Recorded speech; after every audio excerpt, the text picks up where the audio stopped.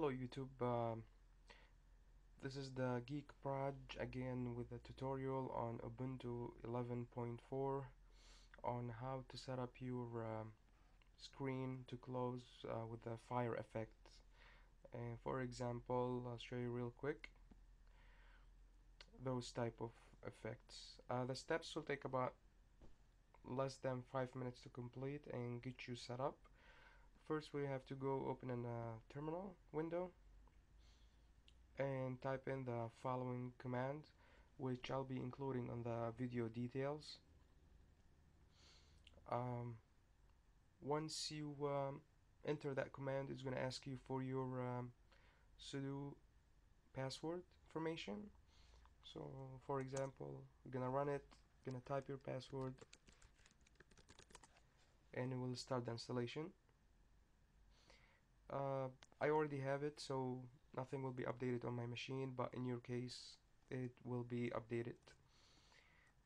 The second command you will be typing is let's see,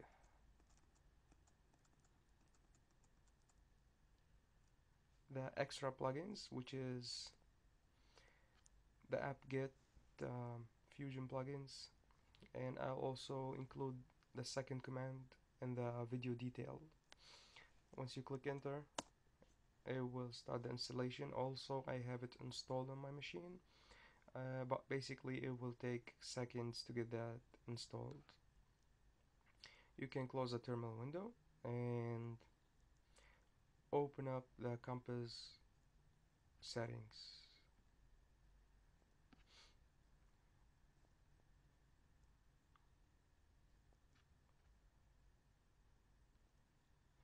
Once you open it, I just have the normal setup on my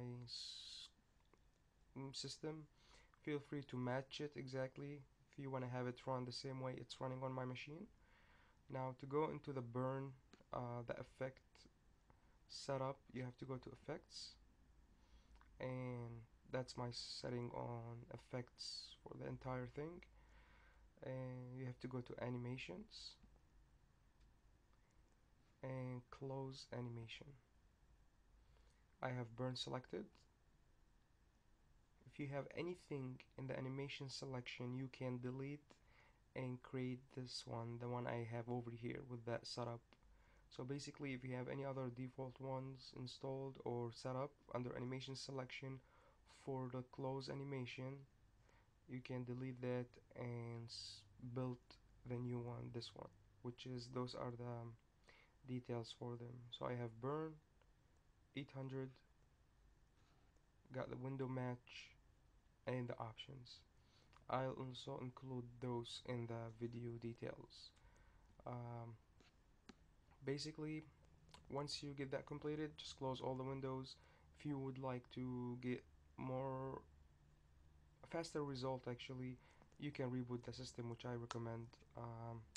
Again, this is Linux 64 from the geekproj.com.